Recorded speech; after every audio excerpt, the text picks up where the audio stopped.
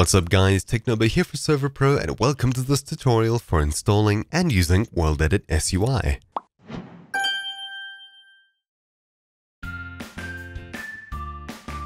WorldEdit SUI is a simple plugin that helps admins visualize WorldEdit selections before they run commands.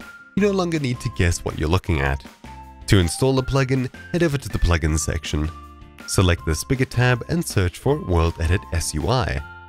Install the version that's compatible with your server and restart. Alternatively, you could download it from the Spigot page and upload it to your Server.pro panel. Keep in mind that the plugin also requires the WorldEdit plugin to work properly. To visualize and use regions, you'll also need WorldGuard installed and up to date. You can see what plugins you already have installed by going to the Installed tab under Plugins. Let's start with the basic wand. Doing / wand and selecting an area already looks a bit different. This is the plugin in action. These particles are displayed server-side, so there are no mod installs required by players.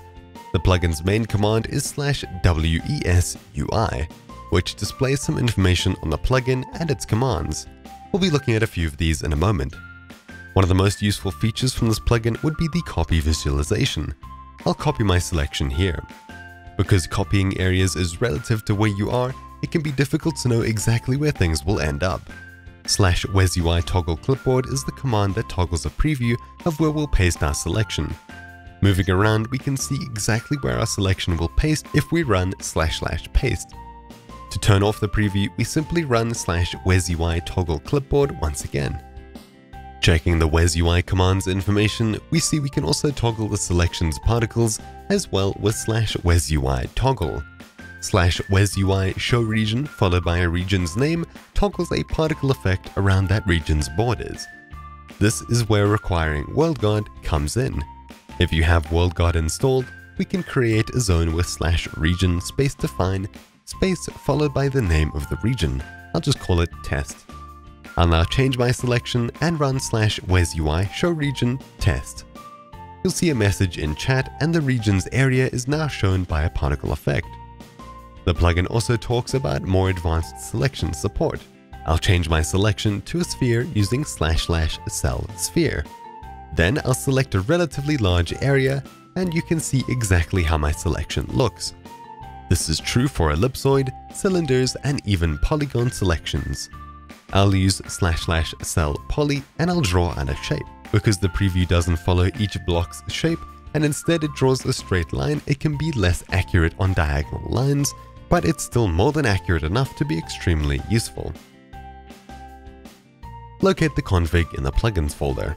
This plugin's config is very well documented. Just by looking at what's here, you'll understand exactly what each setting does. That being said, I'll go ahead and change a few. For example, we can change the particle effect. On line 15, I'll change flame to heart. I'll save the file and run /WES UI reload in-game. This will reload the plugin's config and you can see the effect has now changed. Changing enabled under advanced grid on line 46 from false to true enables the advanced grid. Looking back into our game, after reloading, you can see the size of our selection. The advanced clipboard grid and advanced WG region grid settings are the same. They all add sides to your selection visualizations. While there are tons of other settings that can be changed here, most of them affect performance on the client and server. These are set and optimized to be their best already. Anyways, I hope this tutorial was helpful. If you have any plugin suggestions, leave them in the comments below.